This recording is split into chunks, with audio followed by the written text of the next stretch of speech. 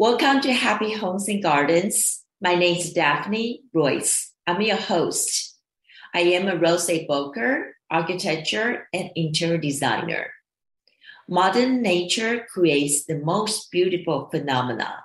The ocean waves create high tide and low tides, which enrich sea life, coastal formations, and peacefulness.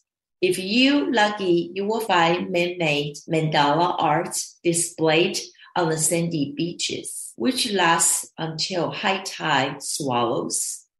Avery Kintner is here to share his vision of artistic creations. Hi, good morning, Good Avery. morning. Tell us about you and what inspired you to create mandala art, poetry, and music. Thank you, Daphne. It's an honor to be here with you this morning. I'm inspired by nature, finding a presence in nature that creates an inspirational moment for me. And I've found over the years of doing my art that I've been able to have this wonderful presence of being by the sea and hearing the waves and listening to the sand as I am doing creations, or working with stones and kelp and shells at various scales. And what I love most about the work I do is in the inspirational moment, I get to share with people who are finding something unexpected as they're on their walk along the shoreline, and get to see something that they kind of brings them away from wherever their minds were into the present moment as well. Your creativity is to connect art and nature. What is the meaning of mandala to your creation? The mandalas themselves started as small works with stone and then some sand drawing, and they grew into labyrinths and walkable abstract art. I love the circular parts of the mandalas and the centering part of the mandalas. It's much a meditation practice for me. It's also because it's at low tide. I've had to develop a good practice of letting go. And sometimes an unexpected wave sweeps away the work that I was working on, or I get to enjoy it and watch people enjoy it for a while, and then the tide will come and take it away. And then again, it's a new canvas. It's like beginning a new day. Is a high tide always come at the end of the day? It varies. The flow of the tides are really important to the work I do, and not always do I get a low tide in the early morning or at sunset. So some tides are much higher than others. Some tides bring a lot of debris, and the sand's not very workable. Other tides, like the king tides, are wonderful because I get these wonderful flows that clear the beach of all the debris, at least where the areas that I like to work on. And then I get these super low tides that gives me a lot of canvas to work on, so to speak. What material do you like to use to create your artwork? The materials I use are the different effects that I can create on the sand with the different tools that I utilize. I have a rake and a walking stick and a hoop hoe. I have a leaf-shaped gardening tool. I use a squeegee sometimes at the end of a pole, and I use a rope and an irrigation valve to kind of create a center that I walk around to create these nice circles. So these tools help me shape the sand in different ways and give different textures. I also like to work with whatever's there in the moment, the shape of the shoreline, the stone elements that may be there, the kelp that may be on the beach. Sometimes I'll bring pampas grass, or I'll bring autumn leaves, and I'll incorporate those into the work that I'm doing. It has a beautiful effect on the piece that's quite unusual. You normally create those arts on the West Coast, California beaches? Yes, I haven't done any work outside of California. I've done creative work in North County, San Diego, at Avila Beach in San Luis Obispo area, and up in Big Sur, Carmel, and up in San Francisco. Usually I'm looking for a place that I can get some elevation above the work so I can get a good picture of it. And soon, hopefully, I'll get a drone so I can do some aerial photography, which would be really sweet. So throughout the California coast, what kind of materials you normally find on the beach? I will find kelp of different colors, beautiful seagrass.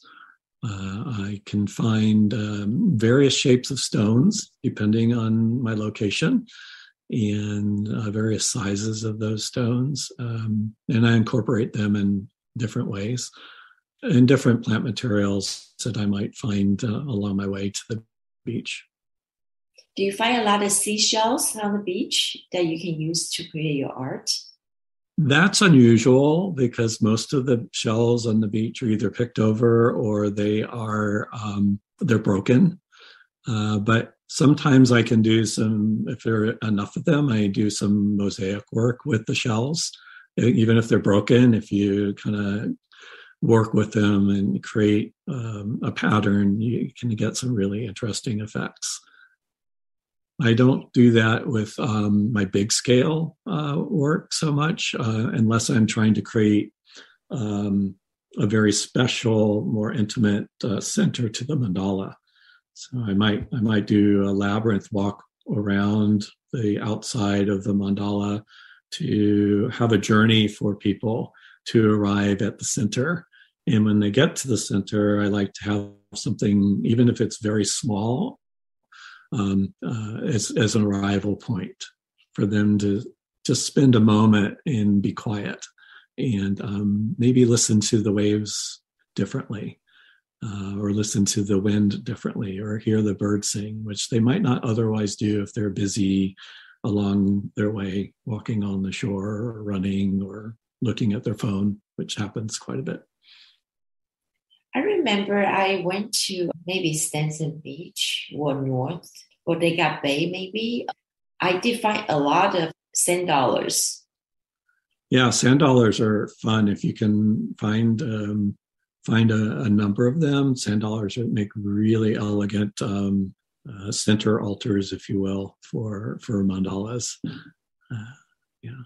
I've done a large scale sand dollar as a mandala at one time. That was really fun to try to create the image of a sand dollar, but do it that was in a scale that's like 40 or 50 feet, and get the texture of the sand just right and the patterns just right.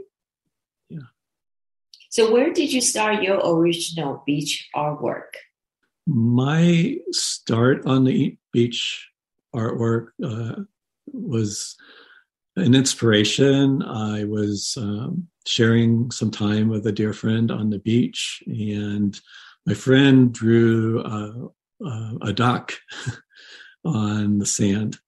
And it reminded me how much I used to love to draw and how little effort that I was putting into my creative side of my life. I had been in career, I'd been focused on work, being in urban environments. I wasn't in nature enough. And I started doing these smaller drawings. They gradually became more abstract and larger and more spiritual in nature. And this practice of meditation and being present and feeling the inspiration of the moment in a specific place that I find on the beach kind of grew into this larger and larger scale of work. And as I was doing that and watching people come by and enjoy seeing them, I started look at my pieces in a way that how could I make them more interactive? And that's when I started working with creating labyrinth flows within the abstract work of the mandala and the artwork that I was doing, so that people could walk into them. And a lot of times people walk into them unexpectedly. They're just looking at their phone, or they just walk right through. Sometimes their dogs run through. And I have just come to accept that as a welcome addition to the art that I'm working on. And I'll use paw prints and footprints as a way to create kind of a journey through some of the artwork that I do. And that's a good flow of starting small, but being open to inspiration and creativity. Some of your beach artwork is large in size. How long does it take you to create your art? Depending on the level of detailing that I would like to do, it's usually 1 to 3 hours that I'm on the beach. And I'll probably spend another hour or so just enjoying the photography of it and enjoying watching people interact with it. And a lot of it depends on the tide. So a super low tide gives me a lot more time to do the work and do the detailing. Sometimes I get down to the beach with very little time, and I'm a little hurried and trying to create a piece of art before the tide will come and sweep it away. So, how would you share your art with the public? Outside of the present moment of the art being an expressive art experience that people can watch me create, I do take photographs of my work. That's the only way the work is preserved.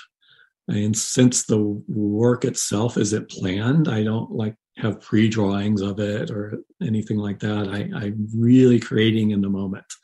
And I've done some photography of them, and I've showed the images at coffee shops, yoga studios.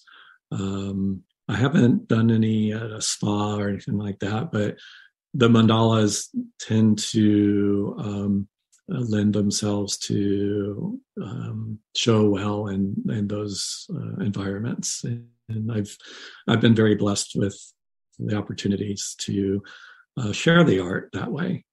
Also have a website, and I share the art that way as well. Why did you decide to make a mandala art on the beach? It could be short-lived by the high tide.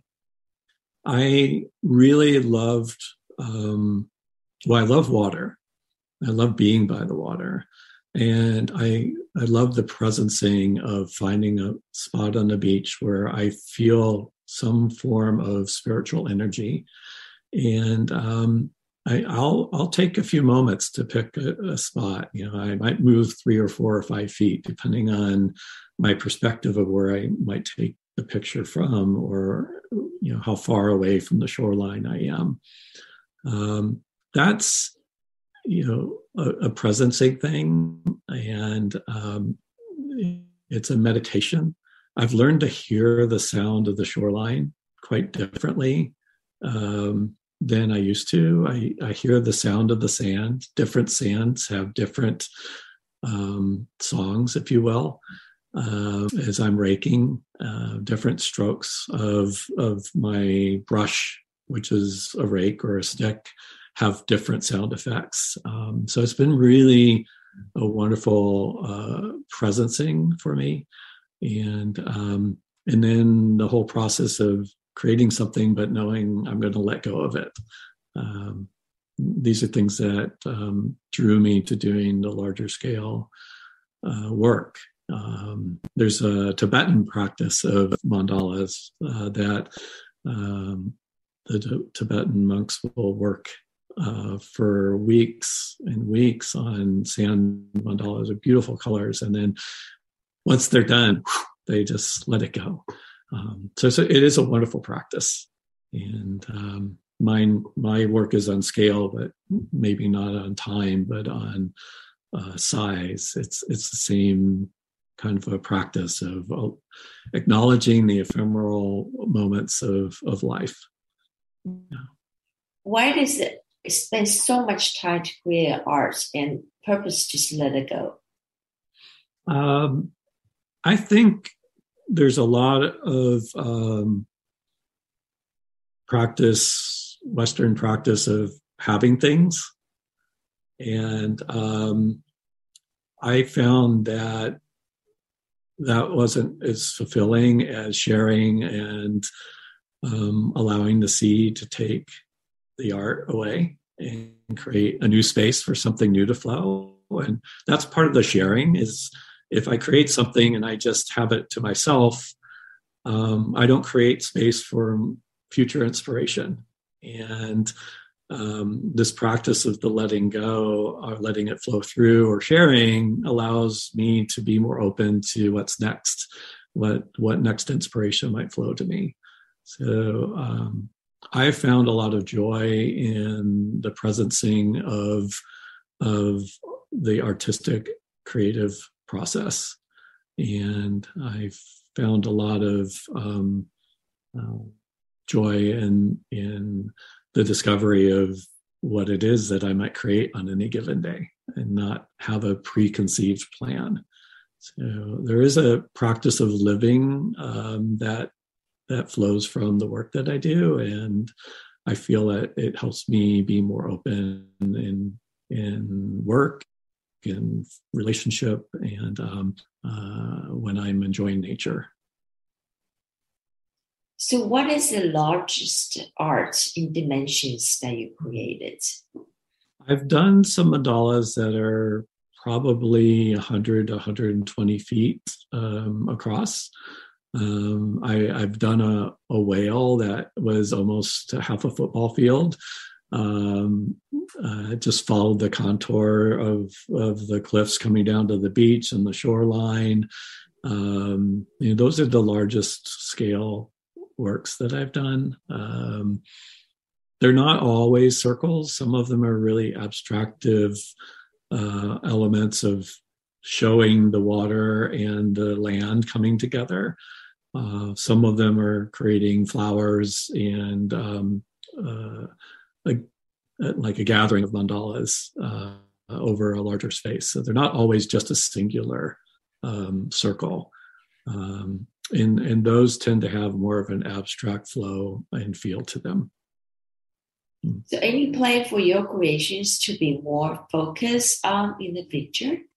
I'd like to continue to explore the abstract, non-circular elements of the work that I do, creating different pathways and different experiences for people to enjoy. I want to use the negative space on the sand in those elements a little bit differently than I have in the past. But I've also found that I want to return to doing some smaller, more elegant, detailed pieces that are bringing together other elements of earth and stone and kelp and shells. They take just as much time, but they're a lot more detailed. And for me, they bring a different experience of peace and meditation.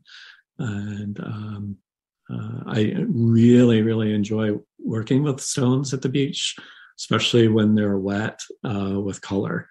Most of the beach stones you'll find are chalky.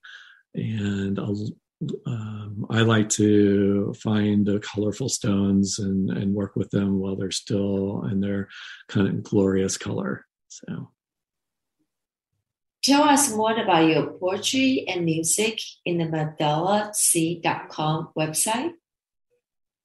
Thank you for asking that. A lot of the artistry that I have in the mandala work is inspirational from or to poetry or music.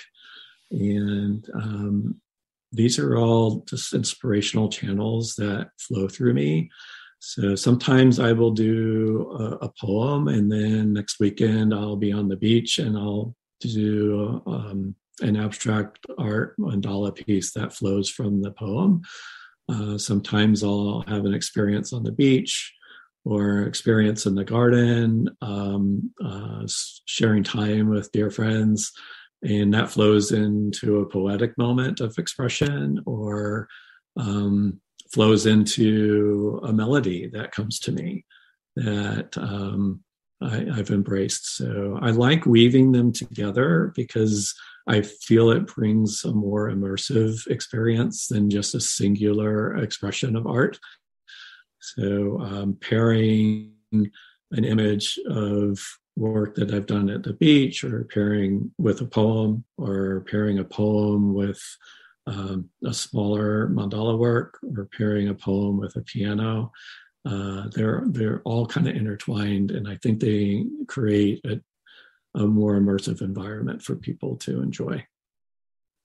I have a question for you about the art on the beach. This beach could be part of a sand will be reached by the waves. Mm-hmm. The other part might always be dry, very sandy, harder to walk on. Do you prefer that the art will create on the beach side that can be swallowed by the waves? Have you ever thought to create the art, just be there, maybe be there for a longer time? That's a great question. I haven't really explored working further up on the beach, and mostly because the sand is very duffy and it's very hard to get a good image in because it's all dry. And one of the benefits of working closer to the water's edge is the sand on the top has a lighter color, but not its true sandy color because it's still moist. But when you rake into it, it has this beautiful dark color underneath. So you get much better contrast. And you can, create your creations have more definition with that contrast. So I know that the work will disappear with the tide coming in, but that's part of the process that I enjoy. So sand art further up on the beach where it's stuffy it's a little harder to get it to stay there. Even with the wind, it can quickly disappear. So, do you have a particular seasons that you prefer to work on your art? That's an interesting question. I love autumn because I can incorporate the autumn colors into the work that I'm doing. Springtime, I may work more with plants and flower, and I think the seasons have a different influence on how what I might create. Summertime is a little harder to do at the beach because there are just so many people that are flocking to the beaches.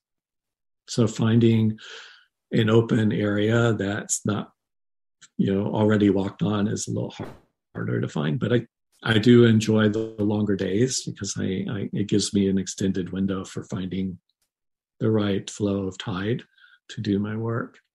Winter is a lovely time to go down the beach because there are less people there, and the sand is more moist and workable.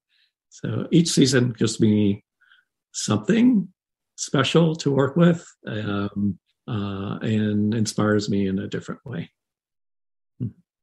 And when on your website, I do find some art was created in the garden instead of on the beach. Yes. Do you have a preferences? Because I'm sure the material they are different. Yeah, they are very different. I like doing the work in gardens, especially like a Japanese garden, because there's something very zen about the meditation process that I go through.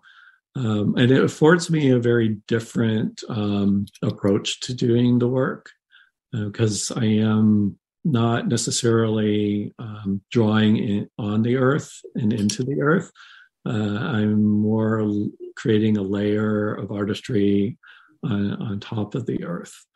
In the gardens, afford me a chance to create an interaction between the garden elements themselves, whether it's the stone placement or the various plant materials that are shaping the garden. Plus, they get to stay there a lot longer. So I'm not letting go of them quite so quickly. I can come back and enjoy them, for a number of days, if not weeks. So working in the garden areas affords me a different flow of creativity and something I don't necessarily have to totally let go of so quickly. Do you post all your work on your website, mandalas.com? I have posted most of my work, but not all of my work. And it's a matter of making time to update and share on the website. And I do go in there from time to time just to add the newer elements. It's just another channel for sharing and allowing people to explore, and perhaps they can't make it to the beach, or they're not even near a beach, but they can still experience being at the beach through the images on the website. Yeah. Well, Avery, I really appreciate your time today and sharing your creativity side of mandala art within my audience. Well, thank you for allowing me to share this moment with you and to share with others.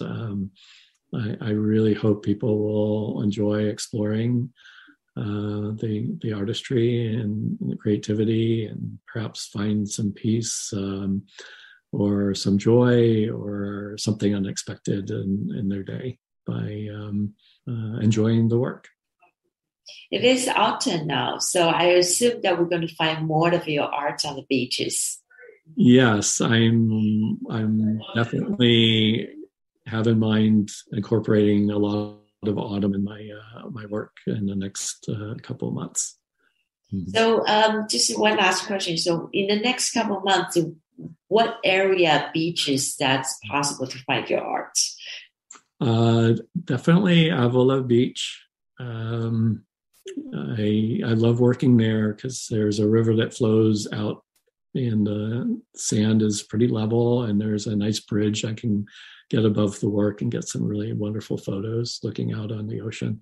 But I'm going to explore Northern California coast in the next few weeks, perhaps the Oregon coast, and see if I can find some new beaches to do some art. So you might come across a mandala by me.